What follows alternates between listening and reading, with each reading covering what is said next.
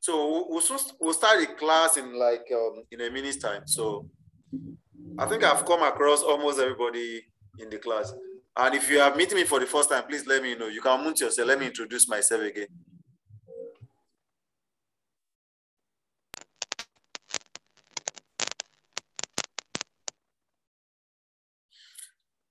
Oh, I think Nwoye. Okay, Mr. Nwoye, my name is Akinola Emmanuel. Okay, nice meeting you, sir. Nice meeting you. I think this is the first class we're both attending together. Yes. Oh, okay. So good to have you in class. So far so good. You've been well equipped, Abby. Yes. Oh, okay, that's fantastic. That is what I want to hear. So there's a difference between you then and you of now.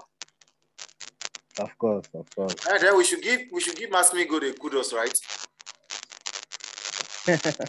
for that good impact. They are doing good. Oh, okay. Of course, they are doing well. Oh, they are doing well. Oh, okay, fantastic. That is what I want to hear. Thank you we're going to cover, I'm going to unmute everybody now. Please kindly unmute yourself. We have two topics we'll be dealing with today.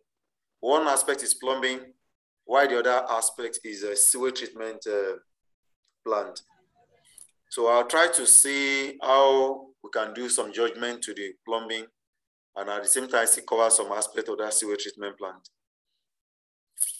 So I am so much believe that this is part of the challenge that we normally have with facility managers. When it's come to plumbing, it's more or less like a headache in facility management. And the other painful aspect of it is that when you don't have a good or, let me say, professional plumber, it becomes a major issue. And as far as facility management is concerned, either in our house or anywhere, we can't rule out plumbing. It is very, very key because there's no how you can run a facility without water.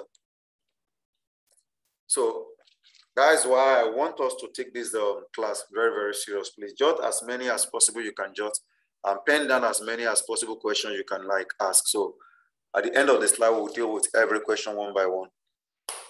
So let's kickstart. Plumbing systems, water and sewage treatment plant maintenance.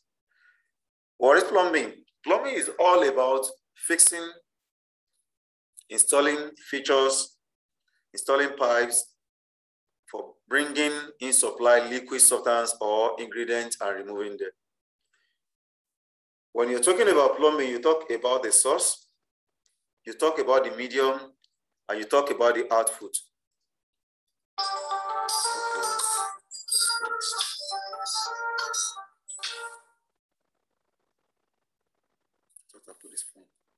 Pardon me, class, please.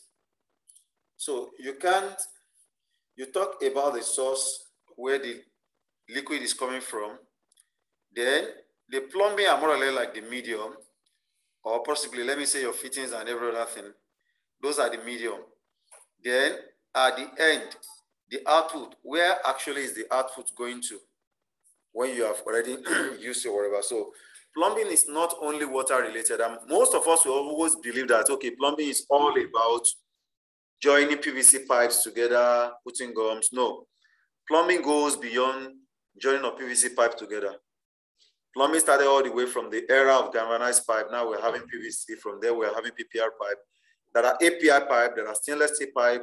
There are a lot of industrial plumbing work that involve API pipe that require what we call industrial welding. So it is not all about joining of PVC pipes together. It goes beyond that. And plumbing has a lot of things that we needed to discuss. So when you are talking about the source, it is all about transporting liquid from the source through a medium to the end. Your liquid could be water, it could be petrol, it could be slurry, it could be in liquid form. So don't let us put our mind on water alone when we're discussing plumbing. So as far as it is liquid, it includes what we call plumbing. Now, when we are talking about the source, I told you we have the supply pipe. Can I have the slide? We have the supply, which is the piping, then the feature and the drainage. Now, plumbing system component, water supply and distribution, sanitary drainage and disposal system, storm drainage system, plumbing features, fire protection system, fuel and gas piping system. Like I earlier mentioned that plumbing is not basically only on PVC fittings alone. So fuel and gas piping. So if you are in a facility manager in an oil and gas company, you know your kind of plumbing system is not issue about PVC. It is going to be either you are dealing with galvanized pipe, or you're actually dealing with API pipes, or you're actually dealing with PPR pipe. When you are a fire protection facility manager, your piping works are more or less like PVC, your piping works are more or less like API pipe, or you talk about galvanized pipe. So your fittings, the name given to your fittings could be the same thing, but they are different material. When you are doing piping work, you are doing plumbing work on fuel and gas piping system, you talk about elbow, you talk about, some people call it bend, you talk about union connector, you talk about socket and whatever. These are all still available. It all depend on the available area where you want to use them. And these are components that are termed as fittings under plumbing system. Then plumbing cycle.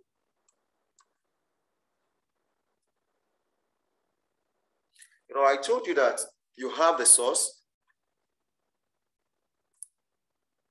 You have the source.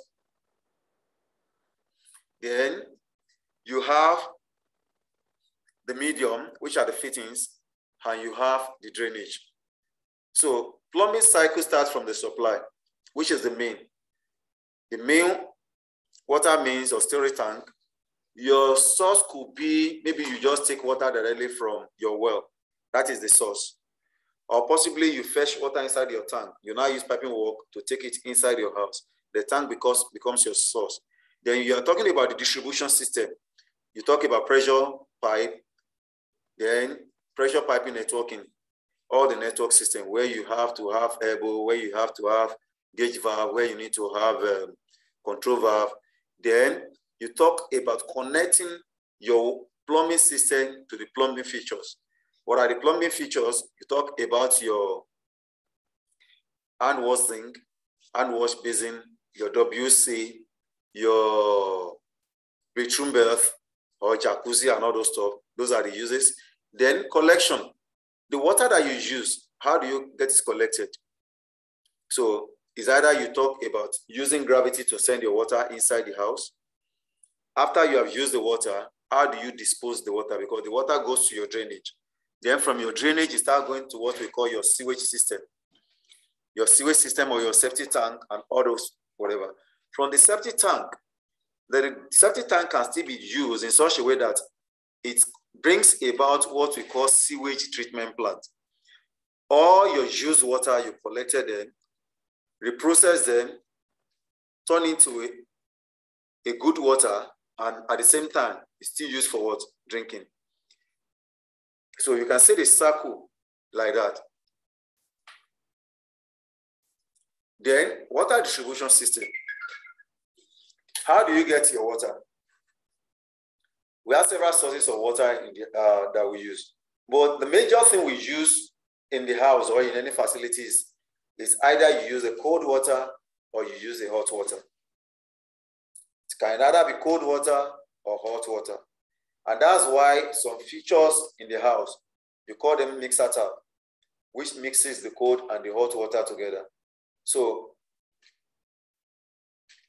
definition: carries water from the source, straight main or pump to the building and to various points in the building at which water is used as what? Cold water or as what? Hot water. So water, here we're talking about water. Water plays an important role. And that's the only thing that is referred to as universal solvent, because that's the only thing that can dissolve anything. So now, water cycle. When rain falls, the water falls on the ground. And what happens to the water? It percolates. And when it percolates, when the sun comes outside again, the same water that has already percolated the ground becomes hot. And when it becomes hot, it's what? It becomes air. The hot air, looking for a colder region, started rising. And when it rises, you know, the higher you go, the cooler it becomes. When it gets to the sky, it becomes cooler. And when it becomes cooler, it started forming water droplets. And that same water that goes up still comes back to the ground again. That is more or less like a cycle. It goes and comes. So, and in that process, it follows just only 3 processes, which is evaporation, condensation, and precipitation. So it is only when water precipitates in the air that start forming what we call water droplets. So, and the means of getting water may not necessarily be only through the rain. You can have your water through what we call groundwater. The portion of the rainwater which has percolated into the air to form underground deposits called aquifer. Aquifer is a water-bearing soil formation. These are soil formation that has huge water content in them. From the spring and well, and is the principal source of water for domestic use in most rural areas. And that's the reason why you see people that are doing borehole, people that are doing well, when they are digging the well, if they have not gotten to where we call aquifer, they don't stop. They still keep and still continue digging until when they get to aquifer, because they know that is where they can get a huge source of storage of water. So groundwater has its own advantage and at the same time has your own disadvantage, because it has an abundant, it's abundant in supply. It requires less treatment because of natural filtering, because the soil composition, the soil compilations also serve as a filter. So every other purity, dirt or purity that are coming alongside with the water has already been filtered out with what? The soil composition. But the only disadvantage of groundwater is that it has many organic matter and chemical elements, which are usually require treatment. And because of that organic, chemical, and chemical element that has already been dissolved in the water that you can not see with your naked eyes, that's the reason why most of the time when you do your borehole or you do your well, you say you need to do what we call water treatment plant. And what you're actually trying to do is to remove all the dissolved chemical that is already in the water. So what are the uses of water? These are all what we come to across on a daily basis. So then the physical properties of water: surface tension, heat absorbance, capillarity, and dissolving ability. That's why it is called universal solvent. Then water problem and their correction. You talk about acidity, hardness, and turbidity. Acidity, you have a range of what is acceptable for a drinking water. When it is a drinking water, you have a range of 6.5 to 8.5 acid level. So when it is below 6.5, the water becomes acidity. And when it is above, it is talk about alkalinity. So there are 1 or 2 things that you can use, that you can do in terms of water treatment plant that you can use to correct all those problems. Then we are talking about hardness of water. That is dissolved of either magnesium or calcium or sodium in the water. And the only disadvantage of hardness, a hard water, is that if you are doing a laundry business, it might be costing you more money in terms of wasting more soap. Then turbidity. So turbidity is more or less like coloration in water. So when you do your filtration or you do your reverse osmosis, you can get rid of what? Turbidity in your water. Then color, pollution. These are all the kind of problem or that you can come across and how to correct them in water. In terms of pollution, you can use your chlorine, and that's what is called chlorination in water treatment. Then there are some other way of treating your water again. One of the way of treating your water is sedimentation, because this is more or less very common in the rural area, where our parents fetch water from the brook, and when they got home, they put alum inside the water. You now discover that the whole dirt in the water settled at the base. So the clean water is at the top. They sieve the clean water out and throw the sediment at the base. So sedimentation is one of the ways of what? Getting water treated. Then you talk about filtration. Filtration is like you have a bed layer of sand, and gravels, and other chemical, treating chemical, whatever. So the water comes on top, and every dirt and particles that are coming alongside the water stay at the top, while the clean water goes from the bottom. Then Disinfection and chlorination is one of the methods of taking what we call bacteria away from water. Then also, you use chlorine as a bleaching agent at the same time in order to make your water clearer. But you know that chlorination has a dosing rate. It has a dosing rate. If you don't dose adequate rate, eventually your water can be having a bitter taste. Then another way of getting water is, we've talked about digging of well the other time. Then you can also talk about borehole. These are also another means of getting water. This is an example of well. This is an example of well. This is an example of well. You can see this gentleman digging the well at the same time. So now, driven well. Driven well are more or less like your borehole. A steel driven well point is fitted on one end of the pipe section and driven into the air. The point may be driven into the ground to a depth of up to what? 15 meters, which is more or less approximately 50 feet down. Then borehole well, these are more or less like industrial. Then drill wells require more elaborate equipment depending on the geological of the site. Used for drilling oil and can reach up to 1,000 meters in depth. So when you are talking about 1,000 meters, you're talking about almost about 3,000 feet down to the earth. And this is very, very common in oil rig. They go as far as up to 1,000 meters before they can have access to crude oil. So these are all examples of how we can get whatever. So there's no how we're going to talk about plumbing that we're not going to talk about water. And since this is what we are actually more familiar with, so that's why we dwell much about water. Then there's no how you also talk about water that you won't talk about pump. Even if you dug well, except you are living in a rural area where you have to go to the brook. And when you are going to the brook, that one you have to fetch the water manually, carry the water back to home. But in order to relieve yourself of any unwanted stress, you start talking about pumps. When you dig your well, you still put a pump to lift the water from the well down to your storage tank.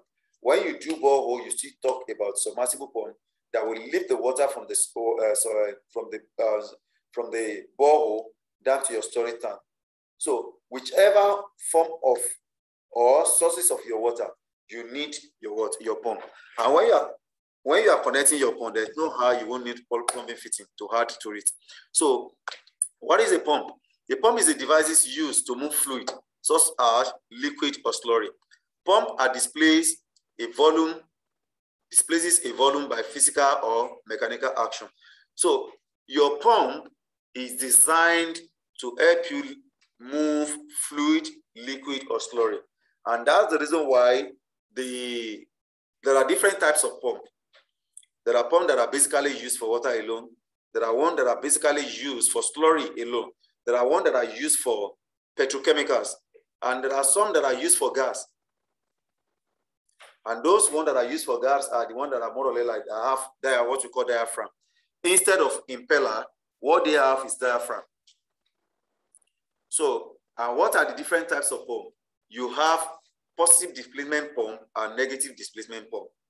And under positive displacement pump, we have reciprocating pump, which is what we are all more or less familiar with. And we have reciprocating pump, we have jet pump. This is what we are more or less familiar with at all. So this is an example of centrifugal pump. So a centrifugal pump contains an impeller mounted on a rotating shaft. The rotating impeller increases the water velocity while forcing the water into the casing, thus converting the water velocity into higher pressure. So what actually giving the water pressure in the pumping machine is the impeller. And you know, your pump is more or less like a combination of mechanical and electrical. So you have the mechanical side, you have the electrical side. The function of the electrical side is just only to turn the shaft. And you have the impeller attached to the shaft. So the more the pump, the electrical, whatever, turns the pump, the shaft, the faster the rotation of the impeller. So the impeller determines the name of the pump. So this is an example of your turbine pump. Most of these turbine pumps are used in oil rig. This is an example of your submersible pump. This kind of submersible pump is used for pumping of slurry or sewage. Pumping of slurry or sewage. This is an example of a slurry pump or sewage pump. This is completely immersed inside the sewage. So once the sewage gets filled up, it pumps the sewage out, and when the level goes down, the pump stops by itself automatically. So this is an example of jet pump or centrifugal pump. These are what we are more or less familiar with in most cases. And at times when this one sucks air, what you do is that you do what we call priming. You open it up, put water inside it, then it starts working again. So we have a lot of piston pump. They are being used for different purposes. You have some pump. Then that brings us to storage for domestic, storage of water storage for domestic use. You can use underground storage, you can use surface storage, and you can use overhead storage. But the most common one is the overhead storage. But when you use overhead storage, you don't need a pumping machine to get the water down up. You use what we call gravity. So you pump the water up into the storage tank. Then from the storage tank, you distribute into every part of the building. This is what we call gravity. But the only disadvantage of this one is that if you are living in a story building, let's assume you are living in a two-story building, you discover that the first floor gets water faster compared to the second floor, then compared to the first floor. So it is until when all the pipes in the ground floor get saturated before water will now start going to the second floor. Before water will now start, it is when the second floor gets saturated, gets filled up, before water will start going to the third floor. That is the way it is. That is the only disadvantage of gravity. Well, one of the advantages of gravity is that you don't talk about pipe busting because the water is flowing with gravity. Your pipe cannot get burst. Then when you do surface storage, you need a pumping machine to take the water to your storage tank and another pumping machine to distribute the water into the whole entire building. And when you do surface storage and you are distributing through electromechanical means with your pumps, the pressure on each floor within the building is the same thing. No floor has different pressure compared to the other. Then when you do underground, you still need your surface pumping machine to lift it up to wherever you are taking it to. In that aspect, at the same time, you have a balanced pressure in all the floor. So these are all examples of storage: your cistern, pneumatic water tank, your hot water tank. So then let's talk about fittings in plumbing. You have a valve. A valve is a device that is used to control the flow of liquid, gas, or water. It is used to control the flow of liquid, gas, or water. So what is the function of a valve? Control of water system. Start or shut down a system. When you want to work, you can close the valve, so that's why you see at times you have a main control valve coming into your building, assuming you are living in a 3-bedroom apartment. Then the main control valve regulates the water that comes into that apartment. Then from the main valve, you now have branches. One branch comes to your kitchen, another one goes to your toilet, another one goes to your bedroom. Then it's done in such a way that when I need to walk inside your bedroom, I don't need to shut down the whole entire water. You can be having water inside your kitchen. And even inside that bedroom, I can shut down the water that comes to the water WC while I still have water in the shower when I want to take my bath. So these are functions of your control valves. And the control valve has several types. There are some that are control valve. You have air valve, you have gauge valve, then you have foot valve. The foot valve are the one that most of us that we have well in our house. The foot valve is what we put under the pipe that takes water from the well. The two major functions of the foot valve is that it prevents dirt from getting into your impeller. So it's only clean water that the pump is sucking in. Then two, it also serves as more like a non-return valve. it will retain water inside that pump. So each time there is always retainment of water. So the pump doesn't need to start dragging before it takes in water. So we have wedge shape or tamper disc valve. We have double disc valve. So these are all example of what? Disc valve. This is an example of gauge valve. Some of us must be familiar with this. These are the type that we use at home, that you start turning the head until when the water finally stops. That is an example of what? A gauge valve. Then we have globe valve, we have plug tie disc valve, conventional disc valve, combustion disc valve. These are all examples of valve that we can use for various purposes. Then there is another one that is also a check valve. There is angle valve, there is conduit valve, there is foot valve, mentioned foot valve before. There is safety valve. The safety valve is very common when you are dealing with pressure. Some of us that are dealing with boiler, if you have come across boiler before, in case, because when there is, the water is boiled to a certain temperature, or some of us that are using pressure cooker at home, there is a safety relief valve. In case you're trying to like reduce the pressure, you can lift the safety relief valve up. Once you lift it up, the already built steam inside that pressure cooker goes out. So it becomes easier for you to open the pressure cooker so that you don't sustain injury.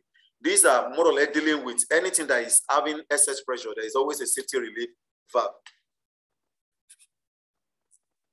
Then we'll talk about faucets. Faucets are more or less like your water taps. So most of the time, the most common name that we know it for is taps now.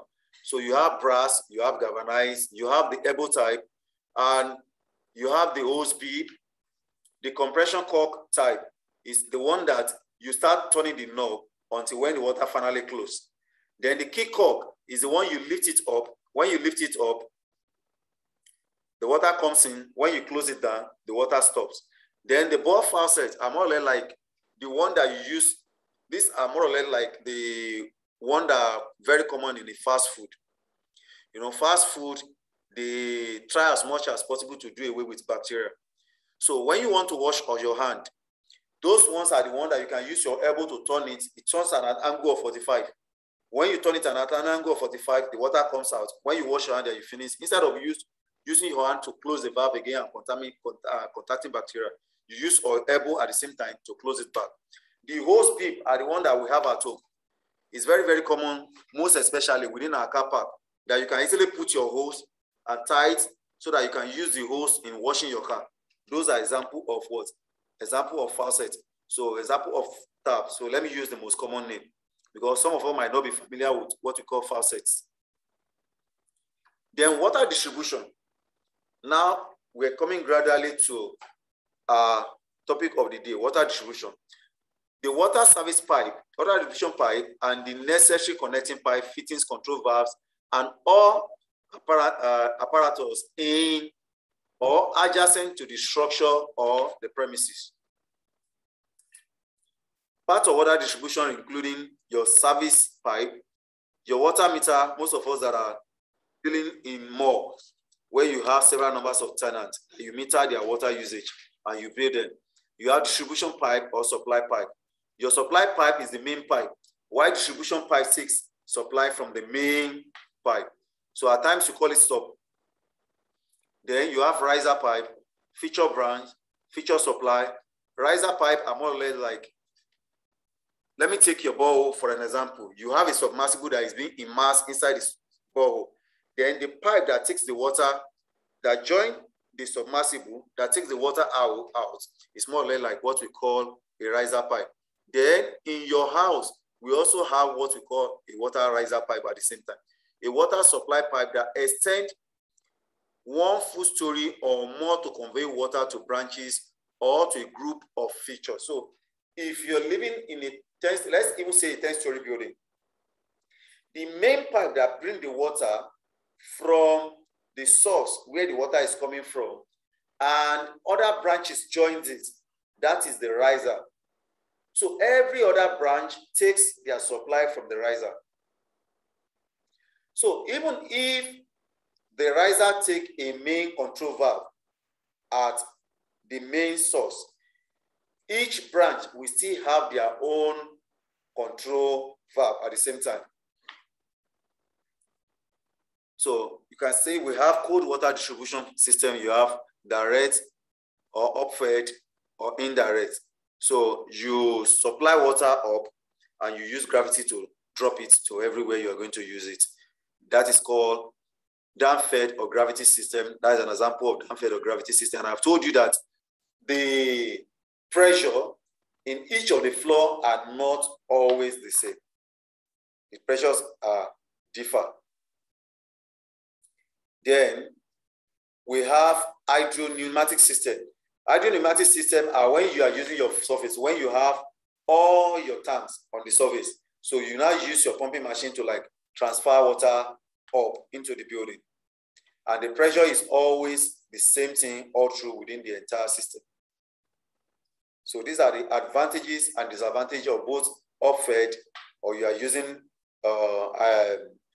hydropneumatics or you are using overhead fed system. In the overhead, water is not affected by peak load hour. Water not affected by power interruption. So time needed to replace broken parts does not affect water supply. Then what are disadvantages? Water is subject to what? Contaminant, high maintenance cost, occupants, valuable space, requires stronger foundation and every other thing. So you need to construct stanchion that you are going to put the water tank. Then if you put the water tank above the building, if there are leakages, this could be affecting your building wall or your casting at the same time. So type of hot water distribution system. So we have talked about cold water, then distribution system, then this is hot water distribution system. So the upfed and gravity return system, you with a continuous network of pipes to provide constant circulation of water. Hot water rises on its own and does not need any pump for circulation from the boiler. It rises, it doesn't need any pump. Then hot water is immediately drawn from the feature anytime, provided economic circulation return of unused water. So every unused water comes through the return pipe, and through the return pipe, it returns back to what? To the boiler. And this kind of water can still be what? Reused again. This is an example of upfed and gravity return. Then down-fed and gravity return. Down-fed, hot water rises onto the highest point. On the up-fed gravity return, the first one, the hot water rises and starts feeding each of the branches. But on down-fed and gravity return, water rises to the highest point of the plumbing system and travels to the gravity feature via gravity. So it rises through the main riser pipe. So it is from the main riser pipe up that the water is now being distributed into each of the features. It comes from the source, from the boiler, and it goes through the riser pipe up. Then from the riser pipe, it now comes down to each of the branches through gravity. Water distribution is dependent on the expansion of hot water and the gravity. This is an example of another means of distributing hot water in the building. Then third, pump cycle system. On this type, you use a centrifugal pump to distribute the hot water within the building for a more efficient circulation of hot water to the upper floor level of a multi-story building, so that the pressure is equal at every floor to the last floor of the building. For equal pressure distribution, you can use pump cycle system. So this brings us to sanitary wares. Now we've talked about piping. We talked about the source of getting the water, the pipe that will take the water, and what are the types of the pipe and the controls that we need. We spoke about that one. Then we now need to start talking about our sanitary drainage system. General rules in designing the sanitary system. The pipe should take the shortest possible route to the house sewer or the terminating point of the sanitary system. When you are taking your used water out, when you are constructing your drainage system, your drainage system should take the shortest possible route to your sewage tank outside. Shortest possible route. Why? Because of future maintenance. Then 2, control components such as clean out, traps, and vents should be located strategically so as to ensure efficient circulation. You see that in your buildings, there are something that we call manhole. These are more or less like example of clean outs. Because when your drainage system gets blocked, the first place you go to is you go and check your what? Your manholes. You open it up. If it's blocked from there, you can use scale rod from there to start making some what? Getting it through. Then traps. In your kitchen, where you are washing your dishes and every other thing, under that zinc, you have something that we call bottle trap. At times, your water doesn't flow. What do you need? You open that bottle trap.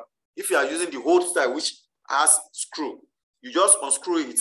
You clean all the sediment that are already inside and clean very well, and replace it back. Your water started flowing. Then your WC has what we call ham. It looks like a ham, a bed, or like a trap at the same time.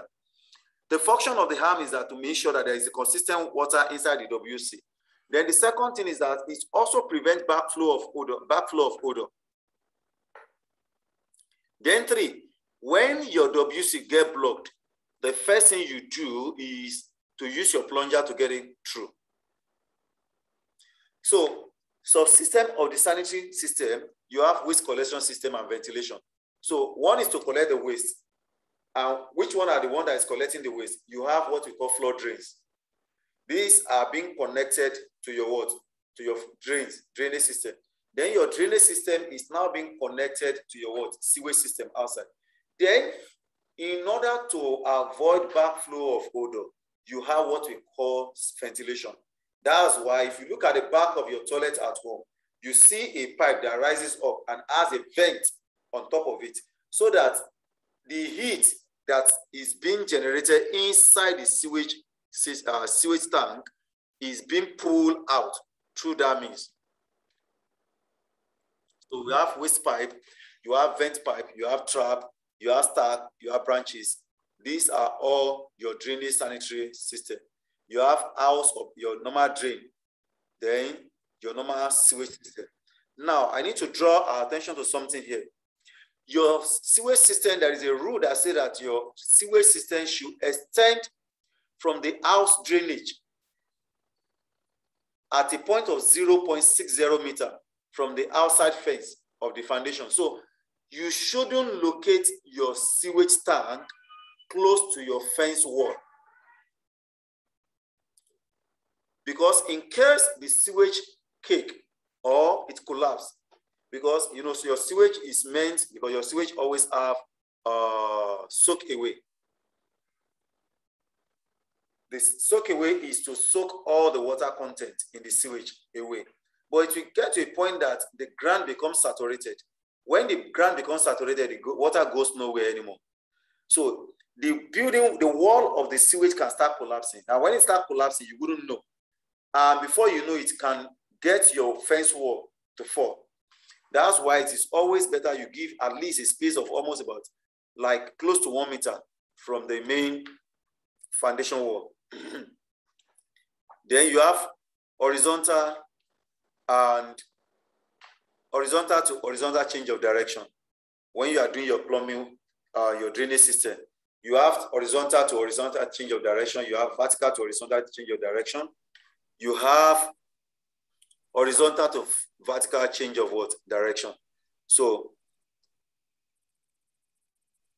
no fitting having more than one inlet at the same level shall be used. I need to draw attention to something here.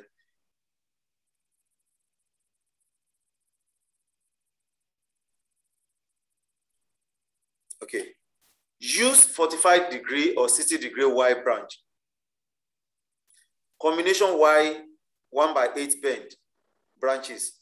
Sanitary tree or sanitary tapped T branch or other approved fitting of equivalent sweep. Why is this? Is that you are moving from horizontal to vertical. So, and you know your water needs to flow. And this is suggesting that you should use 45 degree, not direct 90 degree. So that it is easier when you want to do feature maintenance, you can have your K rod to go through, or 60 degree, or Y. It is easier. But when you take a sharp 90 degree bend, it is not easier for you to do any maintenance. The only area where you can do that is only when you have a manhole. And that one is more or less like horizontal to horizontal change of direction, not horizontal to what? Vertical.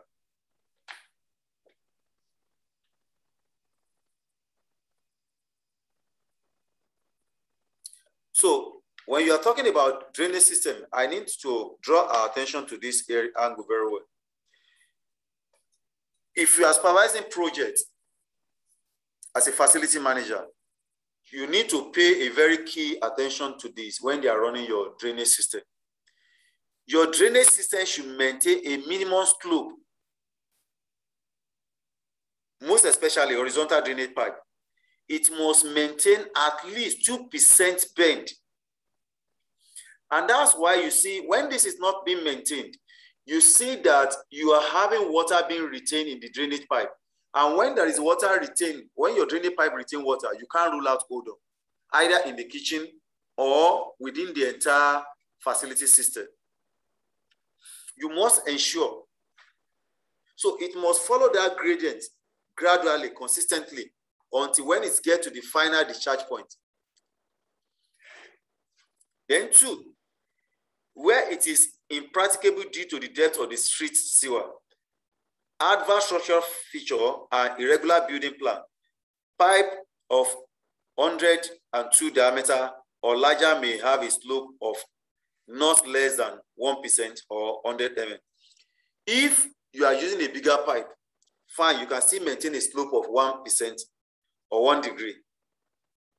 But when you are using a lesser, smaller pipe, please ensure you maintain 20% or 2 degree slope or more than that, so that you know that as even a drop of water enter that drainage system, it goes straight to the sewage tank outside. These are all examples of trap.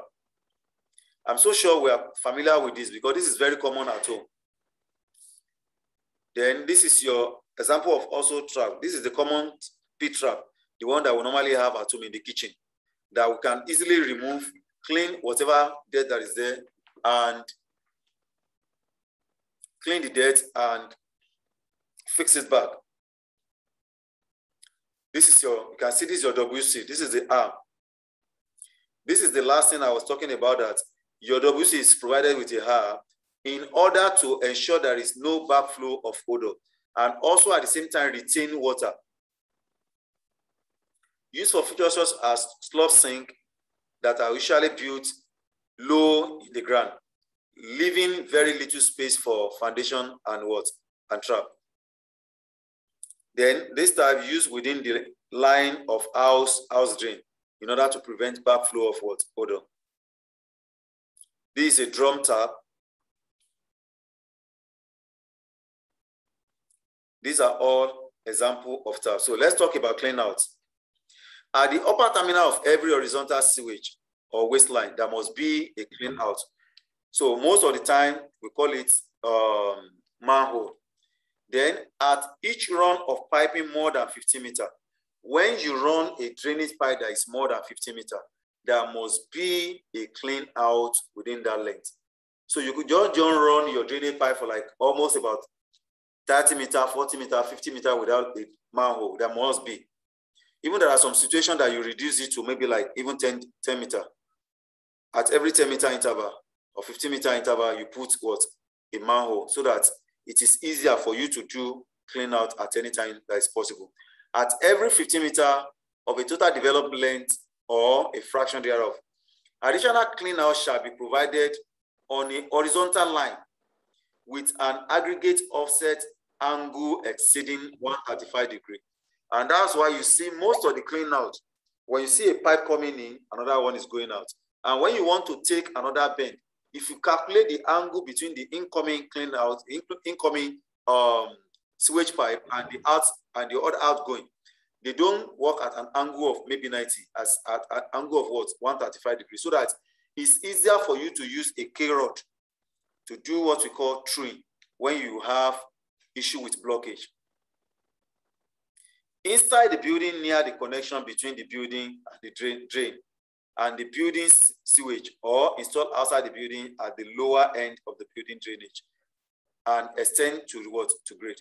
So there must be a clean out between the building and your sewage system, so that whatsoever that is coming from the building, you don't go directly direct to your sewage system. You must put a clean out in between. So you have to unmute yourself, Mr. I'm hearing a noise at the background. Please unmute yourself, please. Okay.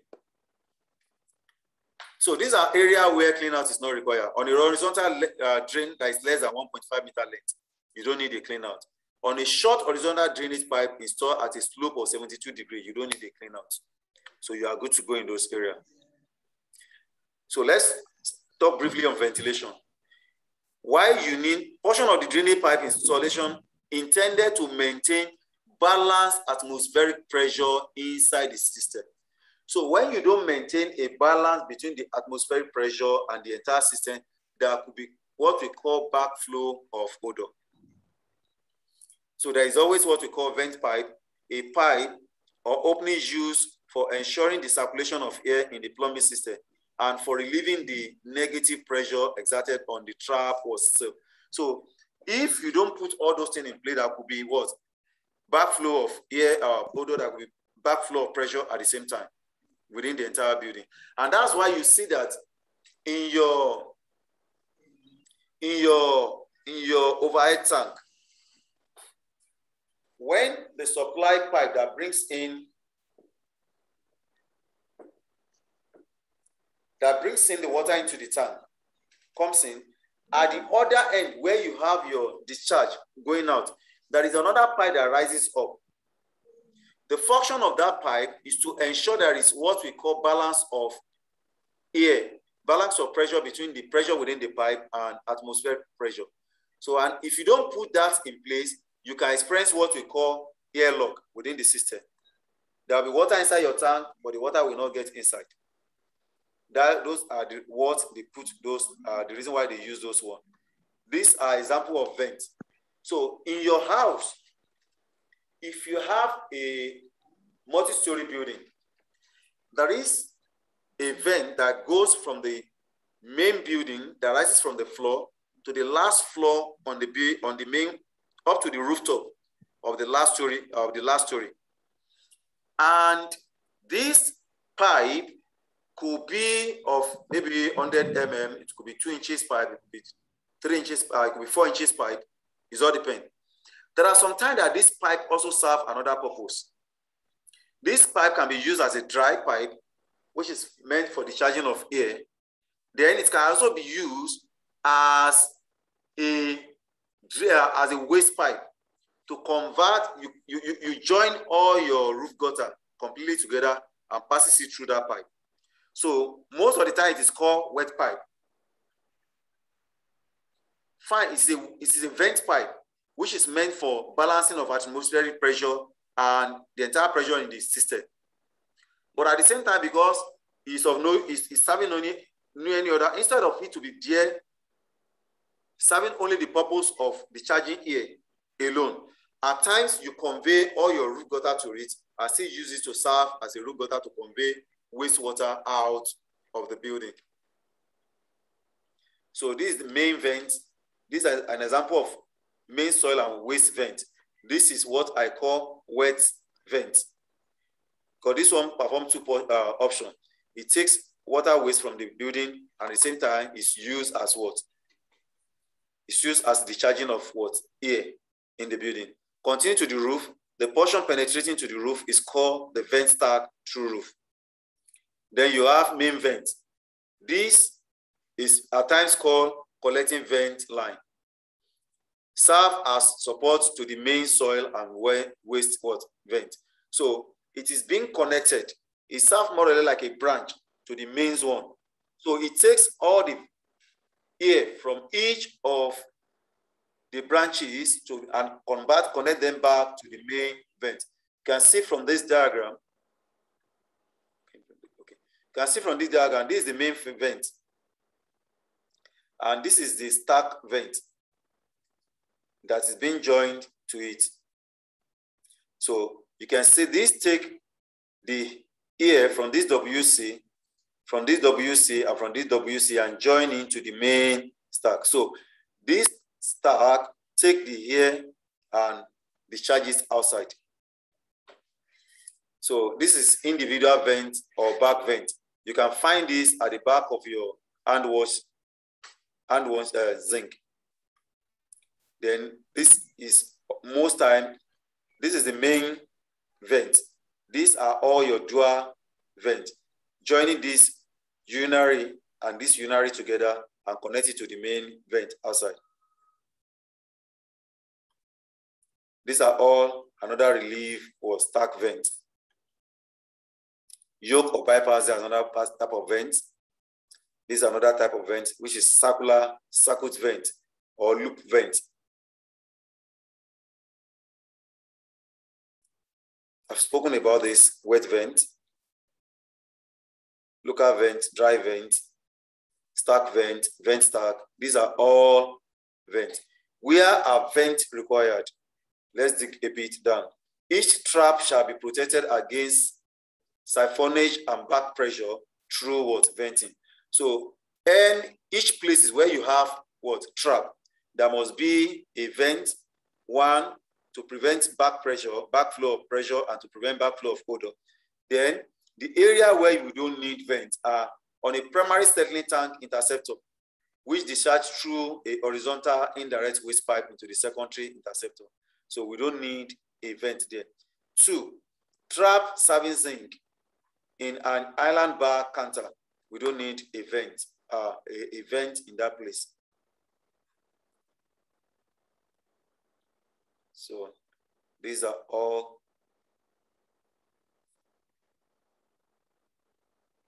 we need to.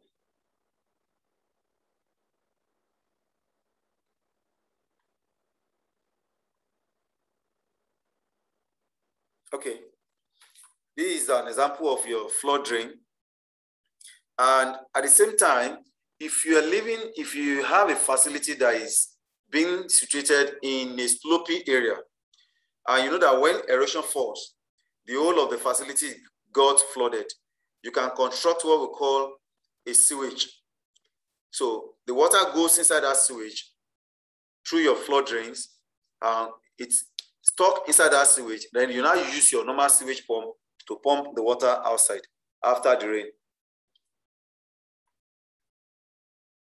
So this roof gutter, you get your roof gutter to take all the water from the entire roof to your sewage tank.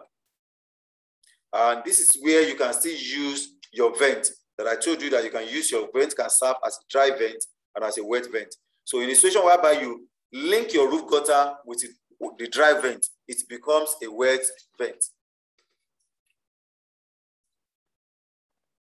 So we're going to have like 10-minute break. So we'll come back. When we come back, we're going to deal completely with distillation, this water treatment system. So after water treatment system, we go back to sewage treatment. So I'm giving us just 10 minutes. So after 10 minutes, we come back. This is 5:04. Then we'll come back by 5:14. Thanks.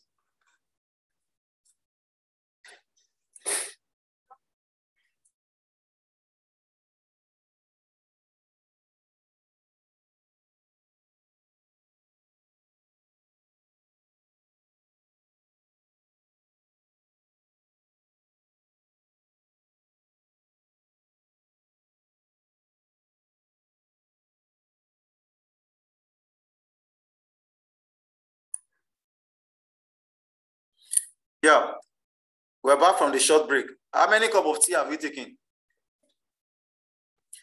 Please, kindly signify if you can hear me, please.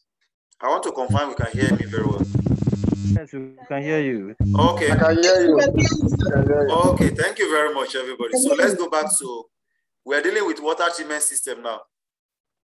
And I'm so sure a lot of people will have a lot of questions because plumbing, water treatment system has always been posing challenge in facility management. So let's, distillation. I know we are more, some of us that are science students, I know we are familiar with what we call distillation in chemistry. So the process of removing water from its contaminant. So it involves converting water into vapor state by heating the water. After you heat the water, you cool it, you condense the water back into its former liquid state. So that takes all the contaminants away. But the bottom line is that the money you're going to spend in doing this kind of treatment is even huge compared to the amount of water you eventually get back from that kind of a system. So it is not, this can only be used when you are dealing with industrial and you have an excess supply of power that you can use. Possibly maybe you're a power generating company that you have excess supply of power. So you can do what we call distillation and generate your water from there instead of buying water or drilling whatever. Then water purification. So water has 3 chemicals, or let me say 4. You have the physical properties of water, you have the biological properties of water, and you have chemical properties of water. When you are treating your water, you are dealing with each of these 3 aspects: physical, biological, and chemical. And in terms of physical, we talk about your water has to be colorless, odorless, and what? And tasteless. And biological is when you start talking about microbia in your water, you talk about E. coli, you talk about sodium, and chemical aspect of it, you talk about the soft solid like calcium, sodium, and iron, lead, zinc. These are all chemicals that can be dissolved in your water. So chemical processes include chlorination, using of ultraviolet light, and flocculation. Ultraviolet light means you are sterilizing the water because of bacteria. Then biological processes of biological active carbons and slow sand filter. Physical include sedimentation, filtration, and what? Distillation. These are all 3 processes of what? Treating your water. Then water purification. Removal of contaminant from untreated water. Substance removed during the process of purifying are algae, viruses, bacteria, manganese, suspended solid, iron, and sulfur, other chemical pollutants. The goal of water purification is to produce water that is fit for what? Specific what? Purpose. Then reverse osmosis. I know few of us are familiar with this. Reverse osmosis, you know, in biology that time, we're being told that osmosis is the movement of water from lower concentration to higher concentration through a semi-permeable membrane. So now reverse osmosis is the reverse of the normal osmotic pressure. So you are moving from higher concentration in terms of reverse osmosis to a lower concentration through a semi-permeable membrane. So, and the major thing that is doing the work in your reverse osmosis is what we call membrane. And that membrane, you have the permeate side and the waste side. So the permeate side is the original water and the waste side is the water that is not useful. And that is the reason why in reverse osmosis, you have what we call recovery rate. So your recovery is between 50 to 75 recovery. So that means the water, the machine takes in 100% of water, it yields 75% of clean water, return 25% of what? Bad water as what? As weight or concentration. So we have filtration, the process of passing water through a water system that has one or more filters. One, filtration removes what? Taste, it removes color, it removes odor, it removes turbidity, and what? Ion. Then ultraviolet, this is use of sunlight to kill microorganisms. So there are some microorganisms that can survive, or some bacteria, some biological, whatever that can survive all your filtration and whatever, but they may not be able to survive what we call ultraviolet light. So 3-step water purification component. You have sediment filter, remove majority of larger particle matter from the water. Then you have kinetic degradation floculation filter. Chlorine is taken out of water and converted into what? Chloride. Then you have activated carbon filters, attract positively charged contaminant and they stick to the what? To the filter. So water treatment plant installation.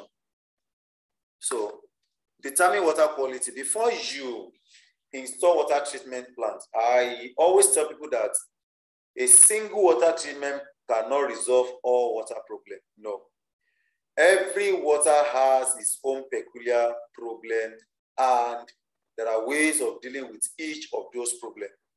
So the first thing you need to do is take a sample of your raw borehole to any approved chemical laboratory and do what we call water analysis. Knowing the water quality is a major key in installing a water treatment plant. It determines the application of water treatment. Water with a higher quality will require minimal treatment. So when the quality of the water is okay, you might not need major treatment. But the result of your analysis will tell you the problem that is with the water and how to go by it. Selection of water treatment system. 1, you need to consider the following. Are there any hard water issue? What is the water quality needed? Water treatment system capability. Because it's not a situation whereby they need like 10,000 liters of water per day or 30,000 liters of water per day. And you now design a system that can only treat just only 5,000 liters of water per day. So you need to know what is the volume of water that they will be using. So that will determine the kind of filtration, the size of the filtration filter you're going to use, and the size of the pumping machine that that filtration filter will need. Provision of good water quality. The treated water reduces harsh effects on skin. The treated water does not damage laundry. So these are what you need to consider. Then water treatment process. 1, coagulation. Coagulation is involve adding alum, addition of alum or polymer to the water. What alum does is that it allows the water to coagulate. And when the water coagulates, the coagulated water becomes heavier than the normal water. So it settles at the bottom, while the normal water stays at the top. Then tiny fine particle of dirt in the water sticks together. That is what they mean by what? Coagulation. Then flocculation. Coagulated raw water is gently mixed by large mechanical paddles. Causes the fine light particle to mature into larger, denser, and heavier particle called flocs. Floc is produced by removal of iron through aeration or chlorination. The flocculant will then be removed by what? Filtration. So that is what flocculation does. You still use alum for your what? Flocculation. And when you flocculate, the flocs form what we call, they move like a particles. So when they move like a particle, you remove them and the flocculant will be removed by what? By filtration. So the remaining one is passed through what? Filtration.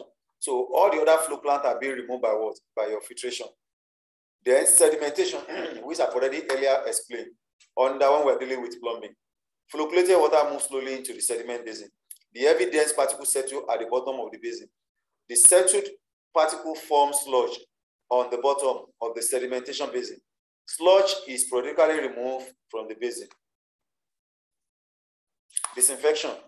A very effective disinfectant is what? Chlorine. You disinfect your water with chlorine.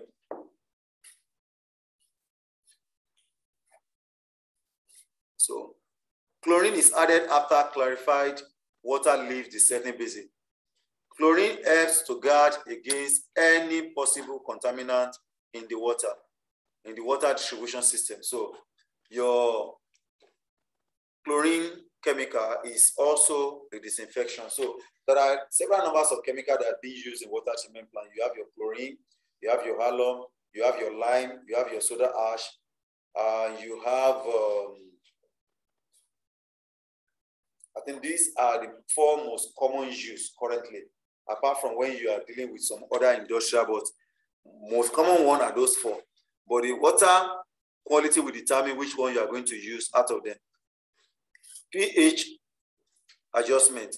Filter water pH is adjusted by adding lime. So you can adjust your pH by addition of lime or by addition of soda ash. Lime achieves desired pH target. Lime helps to stabilize the natural soft water. Lime reduces corrosion in the distribution system. Adjusting the pH makes the water more basic and less corrosive to pipes. Extend the life of the disinfectant residual. So you see the importance of your pH in water treatment. So your pH should be within the range of 6.5 to 8.5. And when the pH is low, you use lime to like adjust the pH, or you do what we call comprehensive backwashing at times. Filtration. Filtration is removal of particles in the water through filter. The filter is made up of layers of gravel, sand, crushed anthracite or calcite. The suspended impurity in water are collected by filtration. Water is passed through a filter at a control rate. The filter are regularly cleaned by what? Backwashing. So there are some facilities that the only thing we do is that the first day the water is being, the project is being commissioned. Since that day, there's nothing that is called backwashing. We don't do backwashing on constant basis and whatever. But most of the time we complain that the quality of the water is not good. Most especially when you have iron in your water, you see that the water becomes brownish. So if you have iron in water, if area where they don't have iron is doing backwashing once in 2 days, you know that you're having iron, that's mine. You that you're having iron, you have to be doing your backwashing on a daily basis, even at times twice daily, which is very, very key, because you need to get rid of what we call the trapped particles in the filtration media. Fluoridation. Water is treated with fluorosilicate acid when the water leaves the secondary settling basin. So your flora is more or less like your chlorine at the same time, because it's also from the family of what? Chloride. The fluorosilicate acid add fluoride to the drinking water to aid in dental cavity prevention. Maintenance of water treatment plant. You have daily, you have monthly, you have quarterly, you have biannual, and you have annual maintenance. On daily basis, applying dosing of chemical, backwash of the filter vessels, check the function of the filtration pump, dosing pump and stirrer, transfer pump, check the pH and TDS. pH, chlorine, and TDS level. TDS means total dissolved solid. There is a meter that you can easily get. It's called TDS meter. That tells you what is the total dissolved solid in your water.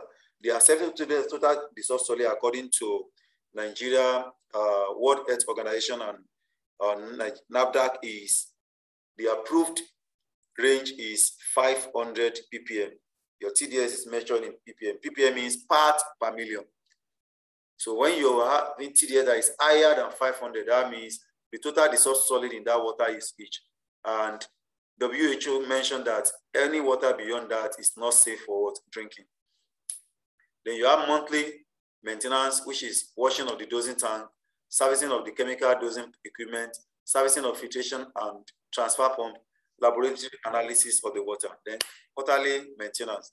But most of the time, I always suggest 6-month analysis, except you are in a facility whereby the main core of that facility is water treatment. Maybe they are selling water, so you have to be doing your analysis on a monthly basis. But if you are running a facility that you only supply water for sanitary purpose or whatever, so you can run your analysis every 6 months. Quarterly maintenance, washing of aeration tank and water storage tank, replacement of filter media. Then biannual, carry out overhaul of the pumps, replace seal, impeller, valves, and kits. Carry out overhaul of the filter vessel, tighten bolt and nuts, replace weak ones, annual maintenance, servicing of the borehole. Some of these tasks are automated in modern water treatment plants, but trained personnel are still required to control and maintain them. These are the kind of maintenance you carry out on your water treatment plant. General indicator of water quality. pH, I've mentioned it. You have 6.5 to 8.5. Water will have a soda taste or slippery feel at high pH, metallic tasting, pitting of features, and piping pipes is an indication of low pH because your acid will erode your pipes. Then turbidity, less than 5 is acceptable. So you have clarity of sample indicate water contamination. Then chlorine, 1 to 0.2 parts per million is okay. Then total dissolved solid, you have 500 milligram per liter. High TDS indicates water hardness, stain, bitter, or salty taste. So your TDS must not go beyond 500. Copper, 1.3 milligram per liter. Bitter metallic taste, blue-green stain on plumbing feature. Manganese, when you have manganese dissolved in water, acceptable limit is 0.05 milligram per liter. Bitter taste, black stain on laundry and features. Chlorine, the acceptable limit is 250 milligram per liter. Your sulfate acceptable limit is 250 milligram per liter. Iron, 0.3 milligram per liter. So you have yellow stain, discolor beverages, stain laundry, metallic taste. So these are all the effects of each of the water contaminants. Water testing procedures. Physical test to indicate water property, to indicate properties in water detectable by means of sense. So when you taste your water and you see that it has a bitter taste, if you are adding more chlorine, this is possible. The properties tested for are turbidity, color, odor, and taste. Then biological test to determine the amount of organic substance and mineral that affects water quality. And what are these chemicals? Whatever you talk about, iron, lead, manganese, magnesium, sodium, chlorine, fluoride, and all those stuff. Then bacteria biological tests, which are bacteriological tests to confirm the amount of organic load of the soft organic compound, indicate the presence of microorganisms, mainly bacteria like E. coli, Plasmodium, and all those stuff. Those are biological tests that you carry out in water. Potential hazard of water treatment. Exposure to hazard substances like chemical, because your chlorine could be very choking if you are trying to like take chlorine. So it is always advisable you cover your nose very well when you want to deal with chlorine. Trips or fall, exposure to high level of noise, exposure to toxic substance, electric shock, fire hazard, and suffocation. These are potential hazards that are associated with water treatment plants. What can you do to prevent them? Safety hose, safety shoes with non-skid sole should be worn. Use appropriate ear protection. Properly guard all equipment moving parts. Use MSDS. Check air quality of the confined space. Thoroughly check all electrical equipment. Use respirator and gas mask. Wear coverall. Wear hand glove. These are all preventive measures you can use when dealing with. Water treatment components include aeration tank.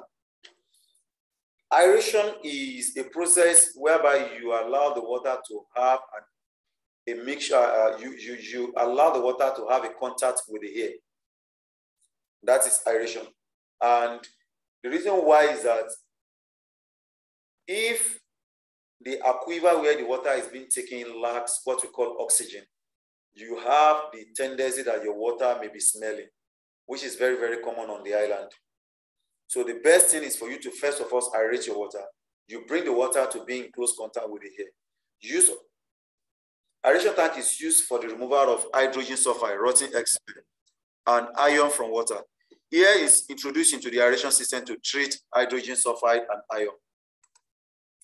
It has a vent system that releases hydrogen sulfide gas to the atmosphere, provide a turnover of air in the tank. Filter vessel. Used in the final stage of the water treatment process. Remove remaining suspended particles and unsettled floc in the water.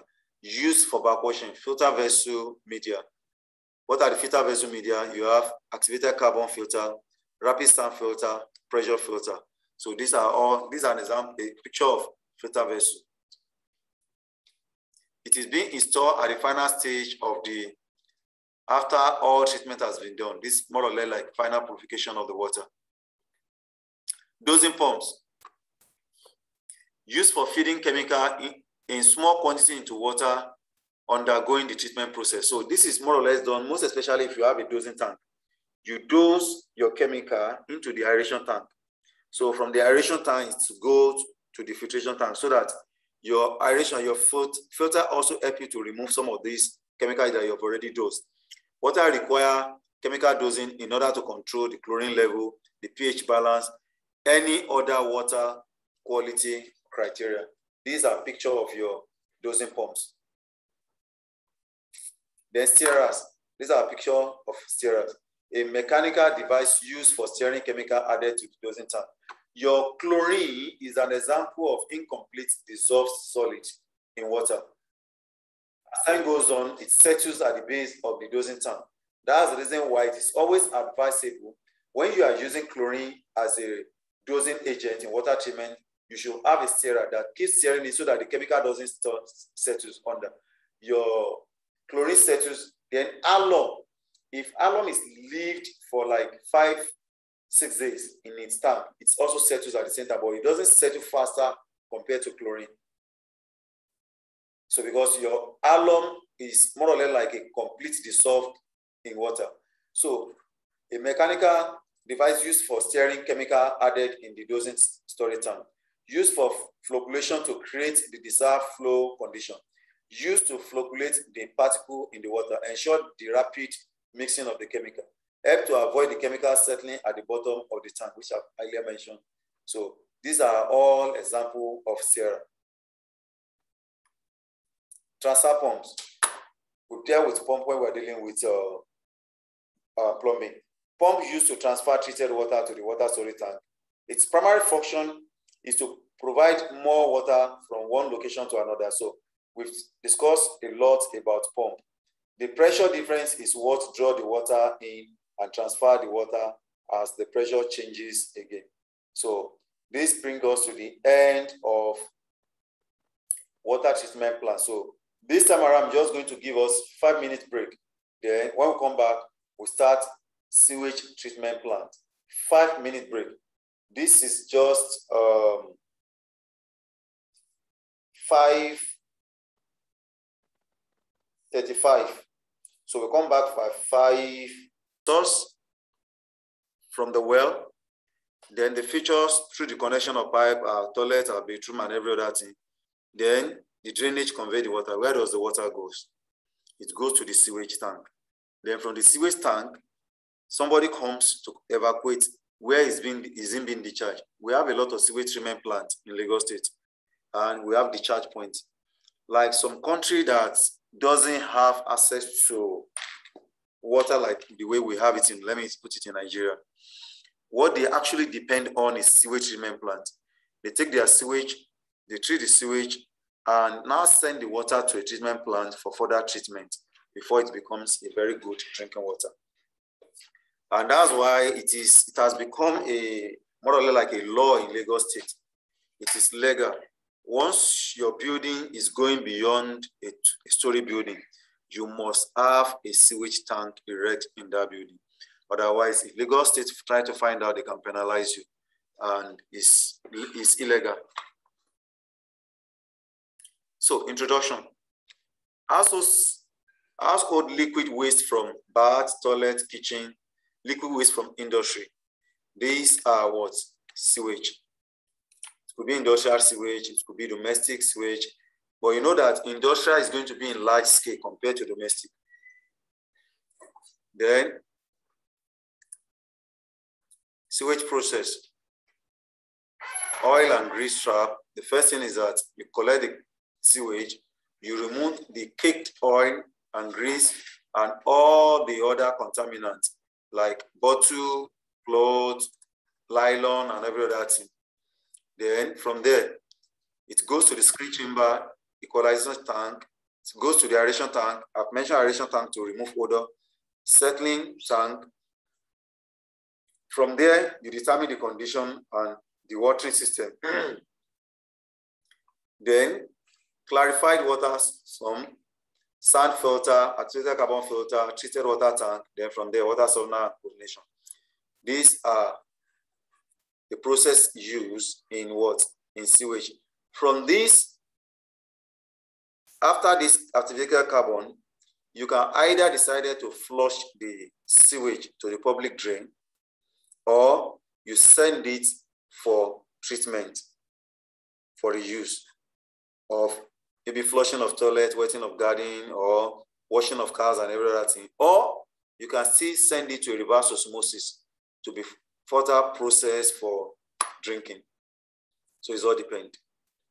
So pre-treatment in sewage treatment plant, the pre-treatment starts from removal of all raw sewage.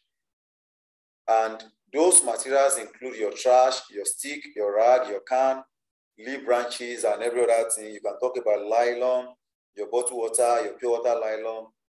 Pre-treatment is carried out with one mechanically automated bar screen for large population, manual screen for small population. If it is a smaller population that, okay, it's a domestic type, you can use your manual screen. Somebody can, two people can gather, hold the screen, then you start pouring the water, then it takes all the rags and all these unwanted materials away. So bar screen optimizes the removal of solid. If the solids are not properly removed, the solid will become trapped in the pipe and the plant moving parts and ends, causing inefficiency in the treatment process. So if you are dealing with industrial, when you do your pre-treatment and you've removed all these unwanted junks, water goes through the next stage through pipes. But if all these are not properly removed, you start having them blocking your pipes. You can imagine when you have a whole lot of bottled water blocking the pipes that convey the sewage water. Then part of this pre-treatment stage is removal of grits. Adjusting incoming sewage velocity after you have removed all those whatever allows sand, stone, grit settlement. So because the sand, the stone, and all those ones are heavy, they settle. Removal of large objects like napping, sanitary towel, face wipe, cotton board, and all those ones. After the removal of those ones, you remove the fat and grease with skimmer or air blower.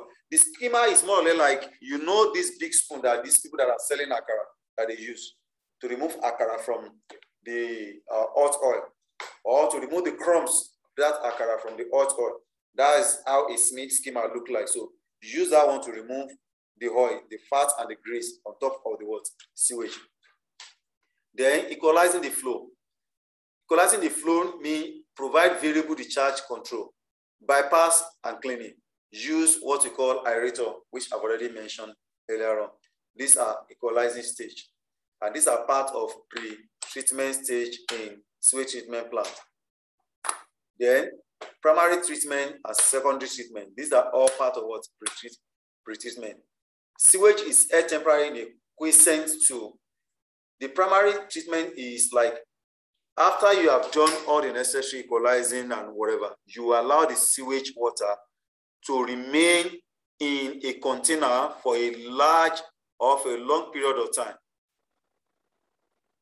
It'll be like an hour or 2 hours, 3 hours or 4 hours, it all depends.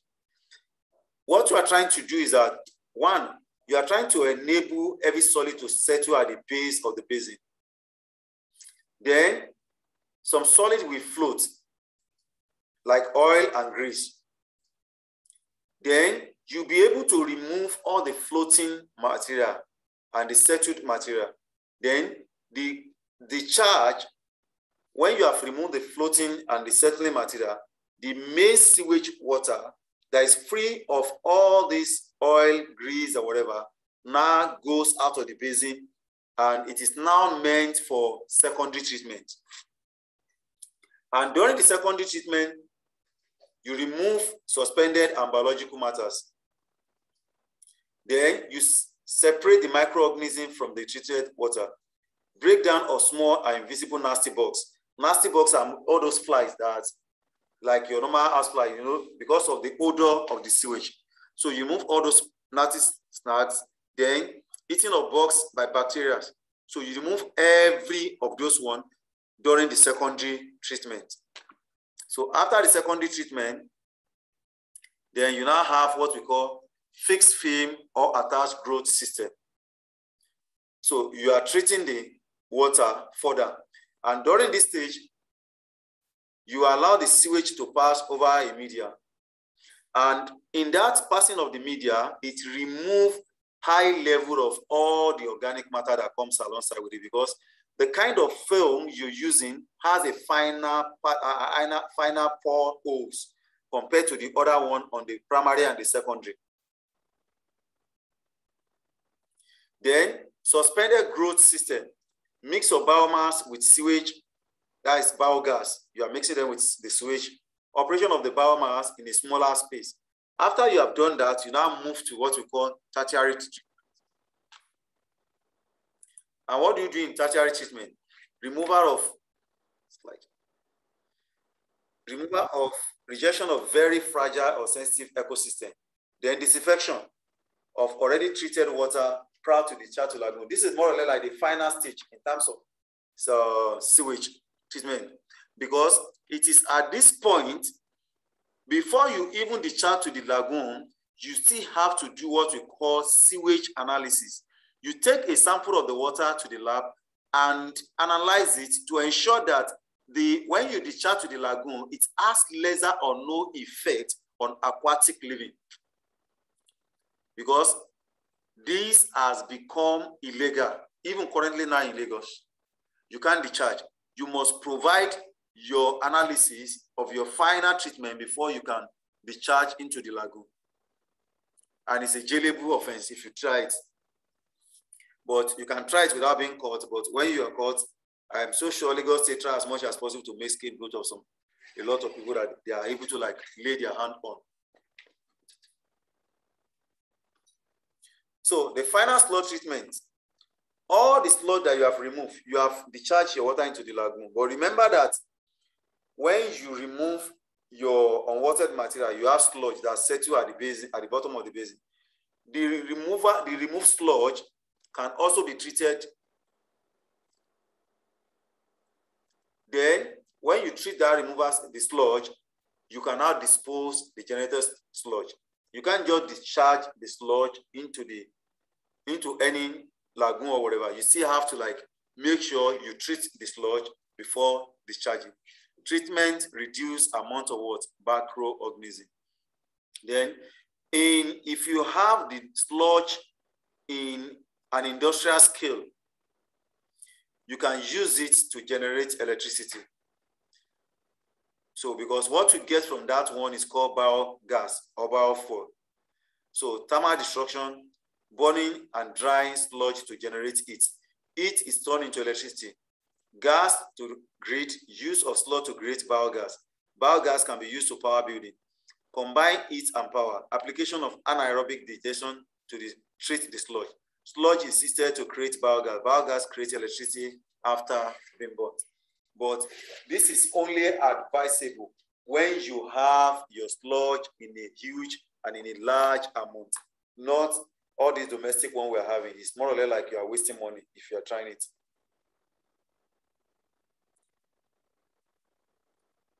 Pumping and aeration control. Nitrogen removed through aeration control. Nitrogen is being removed because nitrogen is one of the things that causes odor in sewage. Then aeration period commences after a new load is pumped in. So once that one is being discharged out, another one is being pumped in, and it's followed the same process again. So as soon as you pump into the sewage tank, it's aeration starts, because sewage tank is not being covered because you have a screen that takes all the unwanted material away. So it's giving the sewage water opportunity to have an exchange and mix with the air. So aeration takes effect from that point. Then pump required for treatment process. You don't use the type of pump that you use for normal water for this one, because this one is more or less like sludge or slurry. So pump that are dedicated are designed pump that are made for this kind of what? This kind of purpose. So you have shredder pump to pump treated sewage to the process tank. The second stage pump treated water out of the sewage pump plant. The third pump used to automatically remove sludge from the process tank. So you have three sets of pump. One, to pump pre-treated sewage to the process tank where it is being processed. And in the process tank, that is where you have the primary, the secondary, the tertiary treated. It's after the tertiary, you can now pump to the lagoon. The second stage is the pump to pump the treated water out of the sewage plant to the public drain. Then the third pump is used to automatically remove the sludge that has already settled in the basin to the process tank for what? Before you treat the sludge and discharge. Sludge removal. Sludge is removed after sludge settlement is there. You know, I told you, you conduct the treated sewage before you discharge. Then the sewage, after you treat the sludge, after you treat the sludge, you still have to conduct tests and ensure it is safe for aquatic living before you discharge it at the same time. What is sludge settlement tank test? Measure of sludge quantity in the tank compartment. Inspection of sludge settlement properties. So what are those properties? You talk about pH, you talk about BOD, turbidity, and E. coli. This is biological aspect of it. So these are what you need to test. And it is until when this one are being certified by a NAFDAC approved laboratory before you can discharge your sludge into the public drain. So type of sewage treatment system. You have activated sludge process system. You have rotating biological contactor system. These are types. You have submerged aerated filter sewage treatment plant. You have suspended media filter sewage treatment plant. You have sequencing batch reactor sewage treatment plant. The maintenance of sewage treatment plant require either quarterly, biannually, or annual maintenance. Maintenance ensure plant function efficiently. Maintenance prevents plants from becoming a pollution hazard. So each of these processes has their whatever. So the first analysis you conduct on your sewage will determine which of this process you are going to put in place, either activated sludge process or rotating biological contactor. In activated sludge process, this plant recycle waste products with bacteria that are alive, bacteria that are settled to the digestion chamber. This speed up and activate the raw sewage digestion. So this is advantage of this. Then the biological rotating contactor system require either quarterly, biannually, or annual maintenance. Maintenance ensure optimal performance of the mechanical part and internal moving parts. So those are examples of the sewage treatment plant that you can employ in treating your in treating your sewage. Extended aeration sewage treatment plant. So this is an example of your aeration tank seen in this diagram. Digest solid and liquid waste in the central compartment. Sewage is aerated for a longer period. Plant is maintained biannually. Sludge is removed between the period of 1 to 2 years. Does not work well when overloaded. Work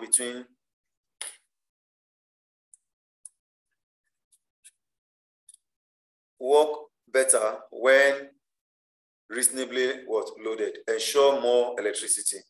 Consumes more electricity. So this is another sewage treatment plant option.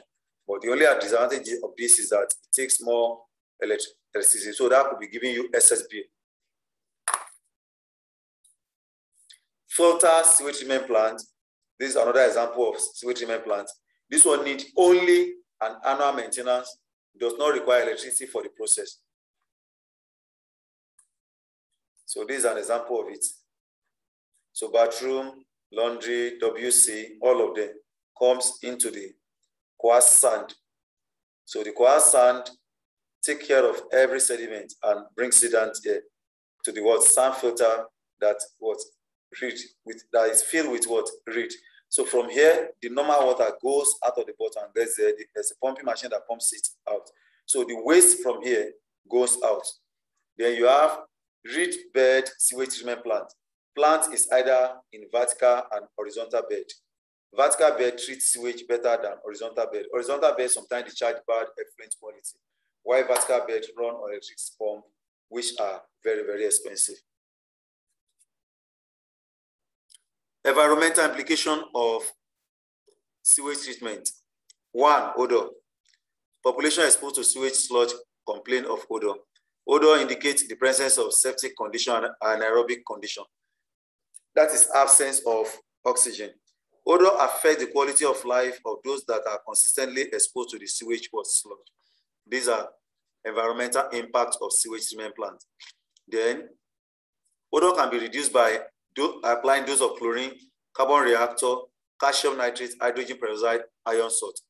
Effluent quality.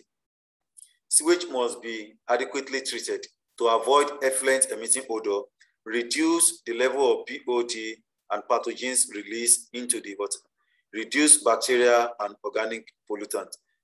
So these are effluent quality in sewage treatment plant. Then others are pipe corrosion, then control of pipe corrosion. So your sewage treatment can cause another environmental impact, which include pipe corrosion. So solid and liquid from sewage treatment process are very corrosive, causes damage to pumps, tanks, and pipes. So how do you control corrosion? Pipes should be made of inert material. This time around, you have what we call PPR pipe, which are less affected by what? By corrosive chemicals. You have RCC material with sacrificial lining and large pipes. These are how you can control your corrosion in sewage treated plant. Midget. So there's no how you're going to have sewage treatment plant that you won't have midget, because these are flies that are being attracted by the odor of the sewage. Midget either called fly larvae, blood or red worms thrive in water treatment plant. The charge of inadequate treatment sewage causes midget. It attracts them. If you don't treat your sewage very well, you see them around every time in large quantity. Then disease spread. The charging of poor or untreated sewage causes a lot of disease, health issue. The sewage discharge pollutes the water, spread disease, destroy aquatic life. Slide.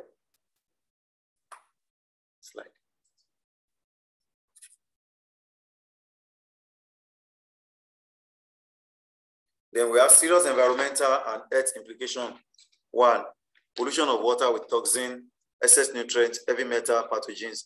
Pathogens end up in swimming pool and drinking water and causes dysentery, hepatitis, diarrhea, respiratory infection, heart disease. And an estimate by the Environmental Protection Agency shows that between 1.8 and 3.5 million people get sick from contact with sewage from the overflow of sanitary sewage annually. Such illness and disease can be very deadly for children and also affect about 30% of the elderly and other patients with weak immune system. That is why you need to take your sewage treatment plant very, very serious. So that brings us to the end of today's topic. So you have an assessment to do. I don't want any question around this assessment. So you know the normal thing.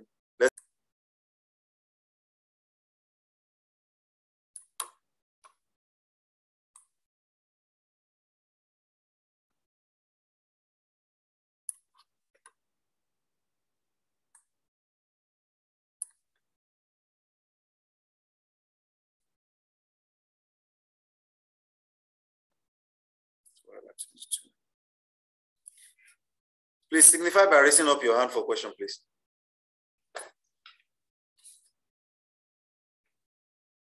Or are we saying there is no any question?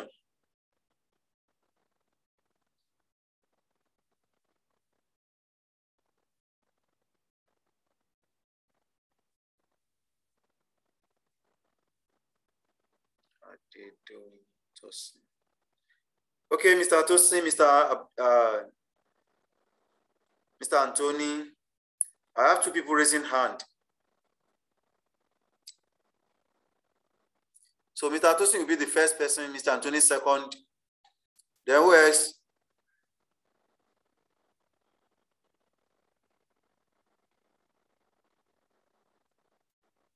Okay, Mr. Tosin, please kindly go ahead with your question while we are waiting for that. Okay, thank you very much, sir. Okay, Mr. Tosin. Yes, sir. There are two questions. Okay, sir.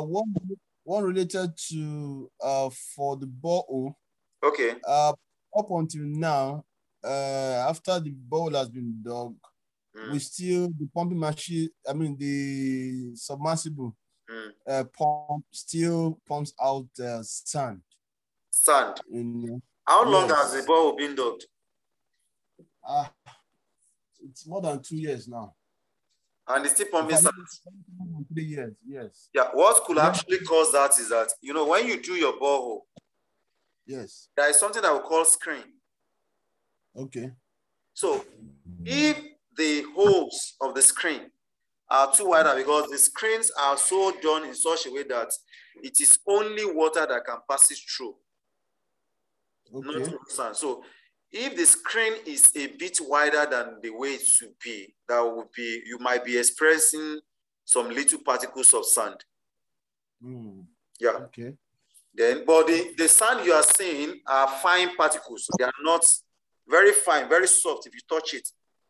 Yes, very soft. But at a time, we see a very muddy. Yes, it's possible. The screen is, maybe when they did the ball, the screen is wide. Is it industrial or what depth? No, this one is, this is not industrial. Okay, it's not industrial. It's possible. It's possible. So what is the remedy? What can we do? No. As long as the ball is giving you the normal yield, there's nothing you can do to control it. So what we do is we have to pump out the water, because you pump it out for like 10-15 minutes. When it is clear, yes, a bit, then you now turn it over. Yes, of course. You allow it to settle. So that means you have to be cleaning your tank on an interval basis. Yes. Yeah. No, what we even do now is that we connected a pipe, external pipe, directly from the borehole. Okay. So when it is clear, okay, they will not turn it in. We just lock the valve. That's that we use to throw it away for like 10-15 minutes. Okay. They will now turn it to the tank. You know, at that time it's cleaner. After 15 minutes, it's cleaned up. Okay. What you're saying is that when you pump initially, it's always dirty. Yes. So, but when you pump for like 5-10 minutes, it becomes very clear. Yes, clear. I think it's still the same thing. The screen that is installed within the aquifer, the sand is coming in. So when the ball settles down, the sand comes in. As soon as the pumping machine starts, the submersible starts, it starts pumping out the sand. Until when it pumps the sand and the sand is clear, that's when it starts pumping clear water. Okay. That is what you can do. That is the only thing you can. As long as it's yielding, you don't have nothing to worry about. Okay. Because at times, if you leave your borehole for a longer period, maybe for like 10-15 days, by the time you start pumping, you see some blackish water coming out. Then after like 5-10 minutes, it becomes very clear. Okay. That is also possible. Okay. All right. Okay. Then the second one is about the smell. Okay. That comes out. It's like 8 or 10 restrooms as a toilet. Okay. Arranged in parallel, as in straight. Okay. You know, at times we get the feedback as in odor. Okay. You know that even though there's an AC there, you know, but to an extent, the odor still comes in. The urinary. Yes. Your urinary. Okay. The pipe that takes the urine to the drainage before it goes to the septic tank, does it have a vent? I'm not sure it does. That is what you need to confirm. Because it does not, if it does not have vent, that is what we call backflow of odor. Then, yes, if it doesn't have vent, you can introduce a harm. Okay. Something that's just like a bend, like your normal U tube. You understand? Okay. Where is that going to be? Is it outside? It's going to be within outside at the back of the urinary. You can talk to your plumber. Your plumber can get that done for you now. Okay. Okay. You're trying to introduce, first of all, introduce a vent. Okay. When you introduce a vent, it creates a balance between the line and the atmospheric pressure. So that should reduce the odor. Because the air conditioner you are applying might not be able to solve it. Okay. But you have to look at the cost element, because the other thing you can do a balance of circulation of air. You can install what we call a wall-mounted extractor. What do you call it now? Wall-mounted extractor fan. Okay, wall-mounted extractor. Okay. Yes. Okay. You can install that one within the urinary area. Urinary area. Okay. Yeah, because that the urinary area, it's not by the window side. Okay. So see, the only thing the first option I would advise you to try is the vent one, because that is cheaper. Cheaper. Okay. Yeah, it's cheaper. You just get it's a matter of getting pipe. That's all. Okay. Okay. Yeah. All right. Okay. Yeah. Mr. Anthony. Yeah. Good. Hello, sir. Yeah, good evening, sir. Good evening. Good evening, sir. Good evening, Mr. Anthony. I can hear you. Okay, sir. I want to really thank you for today's lecture. Can you hear me, sir? I can hear you clearly, Mr. Anthony. Can you hear me? I can hear you clearly, sir. Okay, sir. I said I want to thank you for today's lecture. You're much welcome. It's more like an an eye-opener to some of those issues that I've been encountering in my facility, though. Yeah, my first question is it possible for you not to have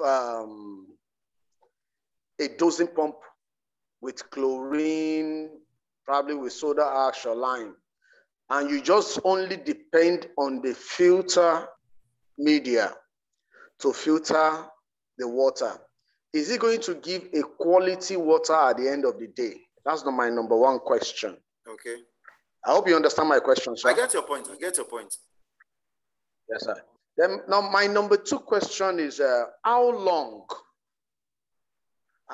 let's say a blocks of flat of 12. Okay. 12 flats. How long do you need to change the filter media? Okay. So can I come in, sir? That's the filter media. How long do you need to refill it? Okay. Yes, sir. Okay. One, all right. Okay, sir. You asked if it is possible to do without dosing in your water treatment plant. Exactly, sir. When I was teaching, I said something. I said a single water treatment plant, water treatment setup cannot solve all water problems. You can apply the same principle to all water. And that is the area where your analysis comes in. You need to analyze your water and know what is the problem of your water. I keep telling people it is not every water that requires chlorine. And it is not every water that requires soda ash. The problem of the water will tell you what is the exact chemical you need to apply. It is quite possible for you to treat your water without any chemical. It's possible. If your water is almost passing, when you do the analysis, and all the biological requirements, the chemical requirements, and physical requirements, the water is almost falling within that range. And you know that your filtration system can take care of that remaining one. There's no need of chemical. There is a background noise. Please, can that person please unmute himself? for that thing. Oh, the whole of this back. No, just the back. Thank you. So it's possible you can do without chemical, but first of all, I will advise you, sir, try to do the analysis of your water. If you analyze your water at a NAFDAC approved laboratory, then even if you don't understand it, get somebody who understands how to analyze that result. Let them analyze for you. But if the result suggests you must use chemical, you can't rule it out, because what you want is you need water. Then the second thing, if your water, you are only basically using it to wash car, water gardens, you may not need to use chemical. As long as you can take some odor and every other thing away. Why not? Why do you need chemical? You may not. But if you need that water for sanitary purpose, washing of hand, washing of WC and every other thing, there might be need for you to use chemical because of bacterial infection. Then if the water is required for drinking, you might not, and you may still use chemical, you might not use chemical. So that's the reason why I said the quality of the water, the result of the analysis will determine what you need to put in place. Then you asked about how often should you change your sand media. I always tell people the effective period for your sand media is 1 year. Effective period, because those items that you have inside your sand media expires as well. Your activated carbon expire, your resin expire, your PEM expire, your calcite expire. All those things, they have expired. But to me, to have effective period, 1 year is okay. But at times, it may extend to 18 months. It all depends on usage. If I have a block of flat of like 20, and I have a block of flat of 15, the water demand in 20 is lesser to 15. Likewise, the water demand in 15 is in 5 is far lesser than 15. So the daily work that filtration media is doing is different in all those 3 flats. One is 20, one is 15, one is 5. So somebody that is in 5, you can change your media after 2 years. But if you are running a block of flat of 20, you can't wait until 2 years. Because the workload on that media is far more compared to other places. So by the time you are getting to 12 months or 13, 14 months, it might not be as effective as it ought to be. So usage determines it. Then that's why it is always advisable, to me, between 12 to 18 months, you can change. And likewise, let me add to it. There are some areas where we have what we call UV light, ultraviolet light, UV light. In some places, you install the UV light and leave it for donkey years. The effective period of the bulb inside that UV light is 9 months. After 9 months, it's no longer killing any bacteria. Take it or leave it. It's just only there as a normal bulb. So it is normal. Every 9 months, you must replace it. So I hope that answers your question, sir. Thank you very much, sir. You're much welcome, sir. Yes, sir. Yeah, Mr. Abianana. Okay, yes, sir. Good evening. So Good evening, my brother. My network is a bit bad, so my screen is not coming up. You know, Wike is fighting with NCC this time around. Okay, all right. So just to share some experience and okay, sir. Okay, for the question he asked on whether is it necessary to use to treat your water without chemical, the use of chemical. Yeah, it's possible. There are filtration systems that can also handle the bacteria and the organic organisms. So you may not need to use chlorine, for example. And just like you have said, in the place of chlorine, you could go for ozone treatment. So you may not necessarily need chemical. Like in our own system for particle water treatment, we have Even the filters, we have a combination of filter. We start with a cation exchange filter. We have an anion exchange filter before it goes into a mixed bed, which contains both anion and cation resins. So by the time the water passes through all this media, it is as good as pure. So you may not necessarily need all those. So like you also said, is a function of the test result. It's a function of the test result. So your test result will determine to what type of treatment you will use and what extent of treatment you need to do. Like in our own case, our water, from the depth we are getting the water, it comes with low pH. So while for some persons, the iron content is a problem, for our own, it is high pH. Then also for coastal environment, like some areas of Lagos, in the river states, for example, there's what we call saltwater intrusion, where when you dig your borehole to certain depths around the coastal area, your water tastes salty. So in this instance, you are dealing with water that is hard. So you need to do your treatment to get rid of the dissolved minerals that are causing that salty condition. Then just before I conclude, I also want to share my experience. In addition to wastewater treatment, you also have other water treatment like your swimming pool systems. Then in my own facility, we do cooling water treatment because we have very large machines that need cooling and we use water to cool them. So in those systems, initially we use chlorine in gaseous form. But because of safety issues, we are now using it in powder form. So there are those into the systems in powder form because in gaseous form, if you have leakage, just like we say, anything that can kill a microorganism can kill a human.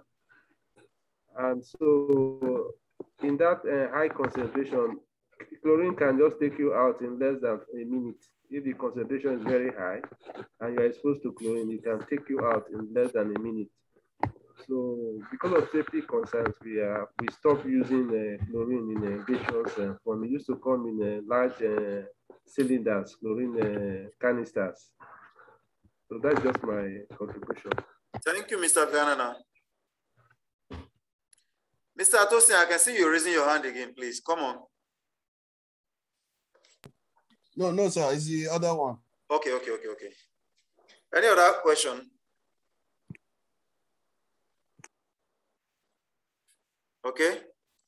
So that means in the absence of no question, we can call today class a day. Thank you very much, everybody, for listening to me. And I wish you a very great weekend. So, bye-bye. Thank you very much, sir. Thank you. Thank you very much, sir. Madam Chinyere. Madam Chinyere. Yes, sir. Good evening, ma'am. Where is my Abuja gift? Because I remember the last time we spoke when you just landed up. I said it's still with you. I don't know how to bring it to your side. I kept it in my freezer. Is there cooling for you? I am so serious. It's in your office, right? It's in my house. I put it in my freezer, and I'm thinking of when I'll be able to get to your side to drop it. So I don't know if you can come across Lekki or Obiari side, we can drop it for you. Lekki. I'm coming towards Lekki tomorrow. I'm coming around Agungi tomorrow.